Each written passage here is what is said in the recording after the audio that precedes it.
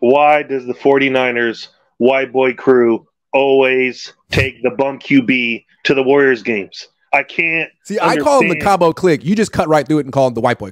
The white boy. Click. All right, my bad. I meant to say they're like in sync. You know what I mean? They're like the Backstreet Boys. It's so funny. With the they're Jimmy like a boy G band. shirts. Yeah. Kittle's wearing a Jimmy G pajama outfit right now, and he's not even on the team anymore. Okay, Debo had to take Brock Purdy to the Warriors game, and then these dudes take Sam Darnold to the Warriors game. Repeatedly. Can anybody please tell me what's going on with this scenario? To me, it's like it's a very clear message that Kittle and McCaffrey are sending. Like, it's our guy. This is our guy, Sam. We're bringing him to the games with us. We're not bringing Trey. We're bringing Sam. This is our guy. And the way the Niners work is like the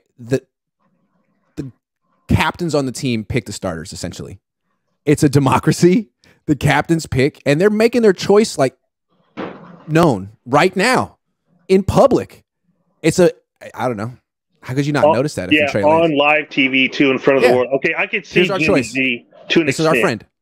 I can see him to an extent. He pulls the girls for the crew, right? Okay, I'll give you a pass on that one. I get it. But what's Sam Darnold doing for you? What's it going to take you to a Hobbit movie? I mean, I'm just not seeing the correlation between Sam Darnold. You got Brock Purdy, you got Trey Lance, and it's Sam Darnold they're bringing to the games.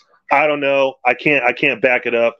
Debo, but does it? But Trey Lance, it's like, isn't Sam Darnold just kind of like anyone but Trey? Because Trey Lance was the organization sort of forcing a quarterback on this locker room that feels that the locker room feels that it makes the decisions. So by embracing Sam Darnold, isn't that the locker room saying like, we call the shots here?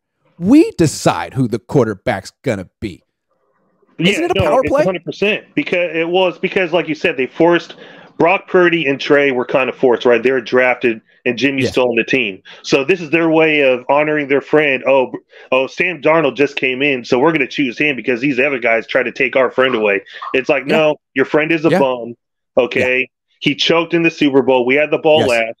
He choked in the NFC Championship. We had the ball last. Couldn't get it done. Right? Yes. And then let me make one more point because I know you got viewers. You're the last one in line.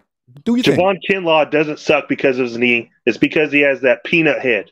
All right? I've never seen a dude as big as the body that he has with the smallest head on earth I've ever seen. He looks like the dude on Beetlejuice with the shrunken head when they're in the lobby about to go to the underworld and he's sitting next to the witch doctor. He has the smallest head of a dude's body I've ever seen in my life. He was talking all that trash on this show. I seen it. And then what did he do?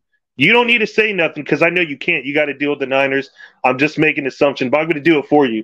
So today is Sunday, May 7th, 2023, and Javon Kinlaw is still in the San Francisco 49ers. I'm going to say it for you. I don't expect you to make a comment. I'm doing it for you. You talked all that head, Javon. And we had to sign an $80 million D tackle to replace you. That's all I got to say about that. But yeah, white boy crew, give it up. You called him. Give it a race. You called him Peanut Head. I haven't heard someone get called Peanut Head since I was in middle school. Dude, he has a humongous giant body with the smallest head I've ever seen in my life. So they control him on the D-line. They just control his head, and he just moves around at will like in the NFC Championship game. I wouldn't be hating if he didn't come on this show and was talking all that smack while eating, mind you. I couldn't even understand him at the time. If he didn't do that, it'd be all good. But since he talked all that, he said, you guys can talk all the smack you want if I don't come through this year. Well, it started now, right? Okay. Fair enough. Yeah, man. Now. Dirk called you Peanut Head, Javon. What are you going to do about it?